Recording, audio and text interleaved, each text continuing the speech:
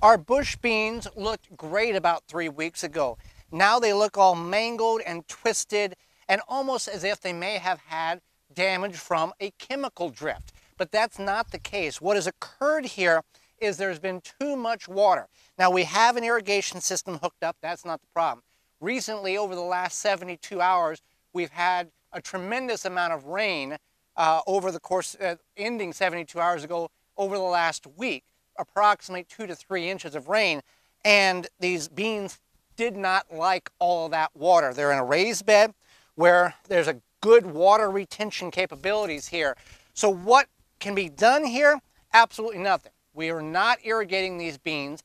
We're going to go through a very hot couple of days, which will evaporate a lot of moisture out of the ground, and in turn, that will change these beans and put them in a right state again. They will turn around. Most of these won't have any long-term suffering, and they'll be just fine in about 60 days. And they'll be producing beans just like they would if nothing happened.